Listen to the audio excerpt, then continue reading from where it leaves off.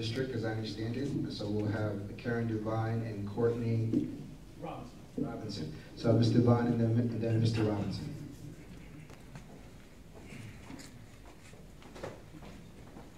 Hi, I'm Karen Devine. I am the district judge in wards 1, 5, 6, and 9, which is Center City, Allentown.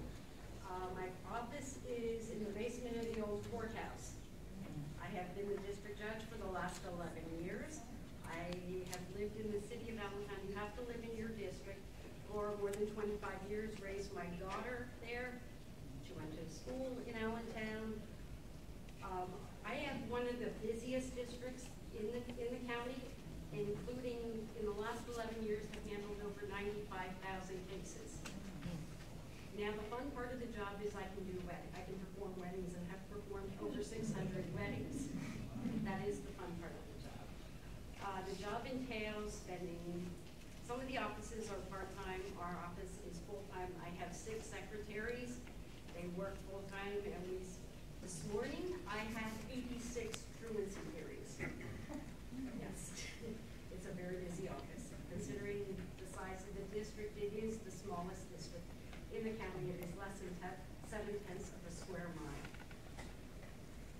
I grew up in Southern Lehigh, went to Southern Lehigh High School, attended the University of Pittsburgh, where I minored in chemistry and earth and planetary sciences. I later went on to work as a paralegal for more than 10 years in the city of Allentown. There was a vacancy, and I was asked by then State Senator Charlie Dent, would I consider taking the test, qualifying, and running for the office, which I did. I did take the test, having qualified by the state since 2003. So I was able to take office within 2 weeks of the election because there was a vacancy. In closing, I would like to paraphrase Justice Cappy, who described the job as saying, the district judge is thus charged with the responsibility of being a disinterested arbiter of disputes, and is charged further with acting as the bulwark between the police and the rights of the citizens. Thank you, and I'd like you to consider voting for me.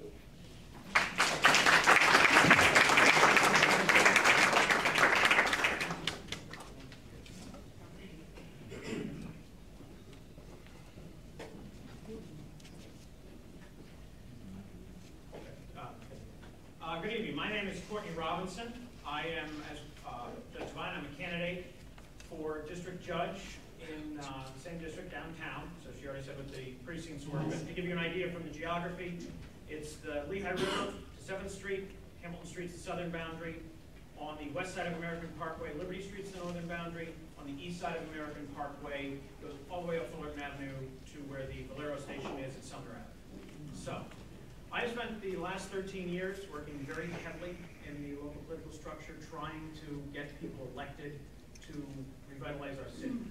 And this has been not just something that has been important to me, this has been my life's work. Trying to bring this city back, trying to create jobs, trying to make it that this community is sustainable and livable has been one of the most important things for me. And I'm running for this position because I feel that it's a way that I can not only continue to contribute, but to make sure that we have those safe, sustainable, and livable neighborhoods. As a judicial candidate, you really don't get to talk about any issues. However, one thing you can talk about is improvements you'd like to see in the court system. And one of the things that I would like to do is advocate for the creation of a housing court so that all code enforcement issues in the city are handled in an efficient and universal manner. It's something that not a lot of people realize and think about in the judicial system, but it's one of the most important things that the district judges handle. And it can affect a neighborhood and make it sustainable or make it a neighborhood that people do not want to raise their families. That's something that I think is important. That's something that I think deserves our attention and deserves our knowledge, is code enforcement issues and creation of this housing court. As I said, I spent the last 13 years working in the political structure. I'm honored to have the endorsement and the support of former state representative Mann, current state representatives Peter Schweier, Mike Schlossberg, Dana McNeil, and also City Councilwoman Cynthia Moda, among many, many others. And I would just humbly ask that you consider me for your vote if you live in the district or you have family or friends that live in the district on May 19th. And I would just like to take a moment and say thank you to Dan and thank you to the NAACP for putting this together. An event like this is so important. It's an amazing way to hear what each candidate has to say, what they truly think, and to ask specific questions. And that, I think, is a great service, and I just want to say thank you and ask just for a round of applause for Dan and the NAACP.